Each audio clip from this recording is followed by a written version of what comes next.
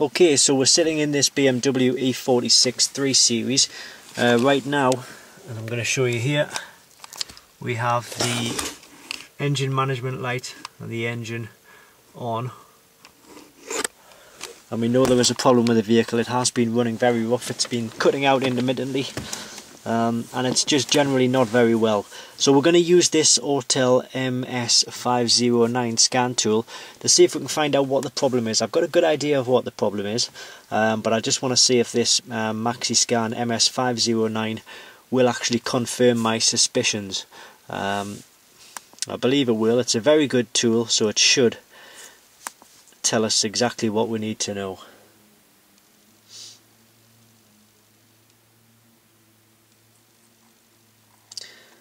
Generally, it will easily find the cause of the check engine light. Right. So it's asking us if we want to erase previously stored data to save data from this test. We'll just click no to that. Right, so it's found 3 codes.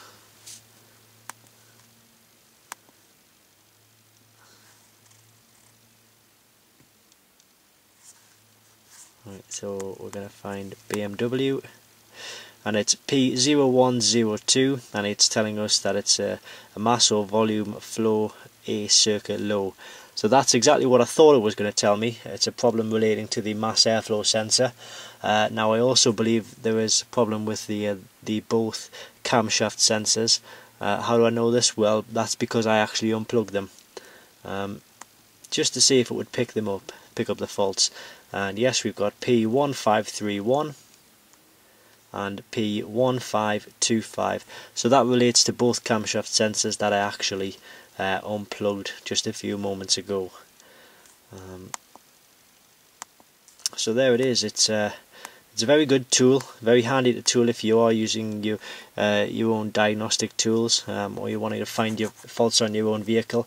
It will work on any onboard diagnostic 2 compliant vehicle, which in the UK is petrol vehicles from 2001 and diesel vehicles from 2004. You can click the link directly below this video to find these scan tools, which are available for sale, or you can log on to www.bavariandominator.co.uk, or alternatively the other website is www.diagnostic-world.com.